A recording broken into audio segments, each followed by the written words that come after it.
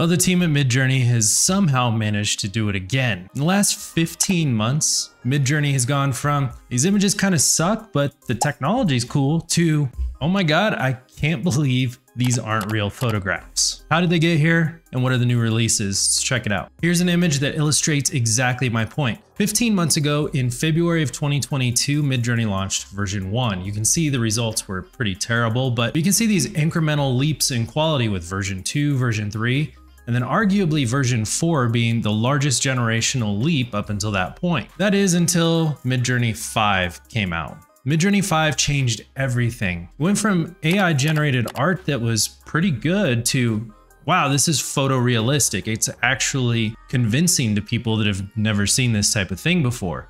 And 5.1 is just another step in that direction. Here's some of the changes in MidJourney 5.1 and how you use them. Number 1, and this one's really interesting, V5.1 is more opinionated like V4. This means that you're not going to need to be a prompt engineer just to use the thing. If you come in here and you give it more broad prompts with fewer detailed words, you can still expect to get some really high quality results. Now, that's not to say that the prompt engineers and those crazy people out there that generate some amazing images don't have the chance to use this. There's still a mode called raw mode in which it's less opinionated, similar to V5, and you can still get those amazing results with those detailed prompts. Other changes they highlight: higher coherence, more accuracy to text prompts, fewer unwanted borders and artifacts, which is a welcome change. Borders kind of suck when you get those and you don't want them. Also, those text artifacts. This is when you have an image and it comes up with text in the corner or somewhere else in the image that you don't really want to be there. Improve sharpness. And I'll show you exactly how to do this. So you can go into the settings and set this default. Now, another thing they did here is they also enabled AI moderation. If you've been on MidJourney in the past few weeks, you'll know that they have a block list of terms in which if you put those in your prompt, the prompt just automatically gets shut down. That's no longer the case. Now they have an artificial intelligence system, probably a large language model that they've trained so that it looks at the entirety of the prompt and determines if it's appropriate or not, and should do a better job at removing prompts that are just inappropriate. All right, to test MidJourney, what I like to do when I'm using MidJourney is go up to the DMs, and then you can select the MidJourney bot and you can send it a direct message and just start a thread of a conversation. You've probably heard the saying, it goes down in the DM. This is exactly what they're talking about. So the first thing we're gonna need to do is hit up /settings. That's gonna pull up all these new settings. Now what you can do is you can select the model you wanna use, MidJourney 1, 2, 3, 4, 5, or 5.1. Here's that raw mode that they just added. And all you have to do to make it your default model is just click on it. Now I'm gonna leave it how it is because there's another way we can go about this. Instead of doing that, you can type /imagine. That's gonna give you your prompt, and then you can just simply say a futuristic robot. Now I'm gonna set --V and then 5. This is gonna render this with version 5 of MidJourney, which if you'll recall, it likes a little bit more verbose messages that you send to it. So this is gonna like something like futuristic robot shot in a cinematic fashion on a Nikon D7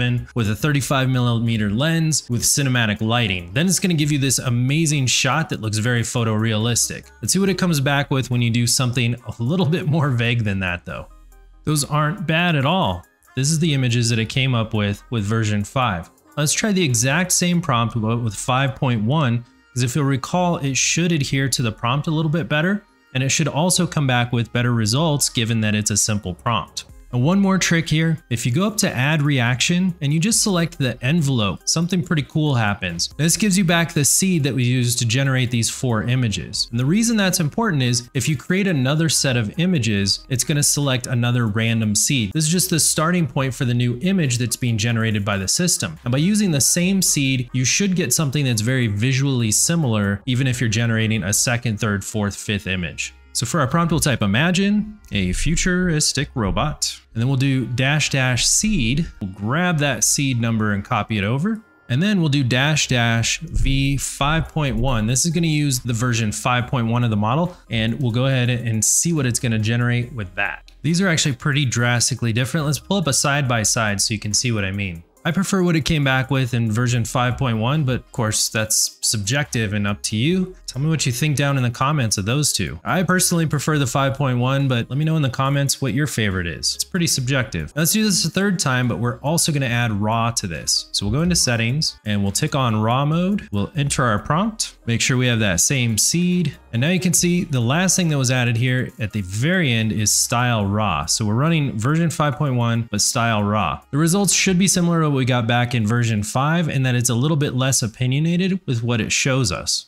Now, I think the results are a little bit closer to version 5. As I said, with the raw mode, it's a little bit less opinionated, so it's not going to adhere to that simple prompt. It's going to have a little bit more creative freedom. If you've used Stable Diffusion before, this is going to be similar to the guidance scale. Let's pull all three of those up and just take a look at them side by side. All right, the other one we want to take a look at is Niji. Let's pull up the settings once again. Go Niji version 5. I'm going to turn off raw mode. It looks like it's removed already, and then we'll do that same prompt. And notice in the prompt, it appends Niji 5 to the end. So if you wanted to use this without having to go through and adjust your settings, you could just simply add that to the end of your prompt as well. Now in Japanese, Niji means rainbow or two-dimensional, 2D. So this is going to come back with that anime style that people are really looking for. Let's check this out. Oh yeah, futuristic robot, highly stylized. You can see the difference is pretty drastic from version 5 and 5.1. The last feature I want to touch on here is MidJourney Describe. I've got an entire video that goes in depth on this one, but basically what it does is it takes an image that you upload from your own computer and it sort of reverse engineers it to give you a prompt, or at least an idea of some of the creative words that you would use to generate an image like it. Using Describe is super simple. All you have to do is /describe. And it's going to give you a place where you can upload an image. So we'll just click that, grab one from our desktop, and then you're going to press return. And what it's going to do is send that over to their system where it's going to analyze the image and come back with a series of prompts. So you can see here are 4 prompts. Notice how it picked out that it was Superman in each one, which is already pretty impressive. Superman standing as portrayed by an artist. Superman is standing face on with dark outlines in the background. Superman in the comics. A Superman stands with his arms in the air. Now I think that one's probably going to give us not exactly what we were looking for, but a couple of these look pretty good though. Let's grab this first one.